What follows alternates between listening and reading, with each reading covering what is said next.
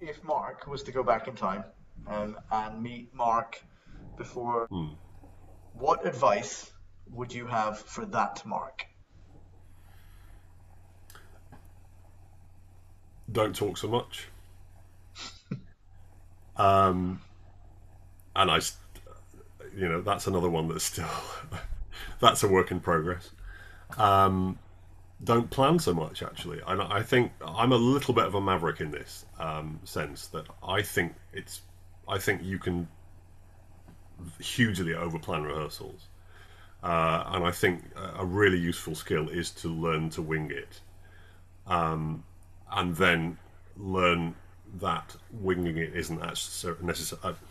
That there's more to it than winging it. That actually,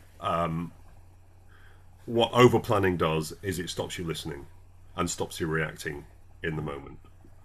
And I think I probably didn't hear a note in that first rehearsal of hugely complicated program of 8-part choral music, because I'd planned it all. I'd got my mental ear tuned into what I was wanting to hear, Mhm.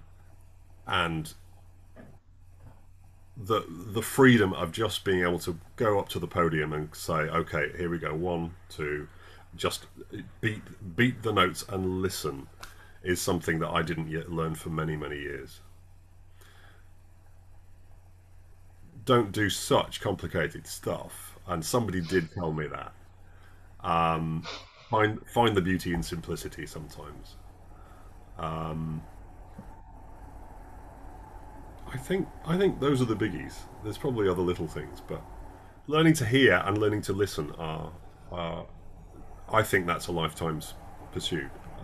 I think just in terms of, I mean, I'm a big harmony person. I love chords. I love spotting stuff, and I did a jazz course at the City Lit, going back 10, 12 years, and you know, by then I was a reasonable age by then, and I thought I kind of knew harmony, and to have this new way of thinking about harmony, and let me hear it in a new way.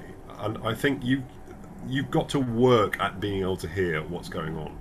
You've got to work at really absorbing and understanding the movement of parts and the tuning and so forth. It doesn't just come because you've had piano lessons for 15 years. It's a constant reinvention of you the way you focus your attention, I think. And you can't give that attention unless you stop talking and listen. Mark, that's such great nuggets of wisdom, and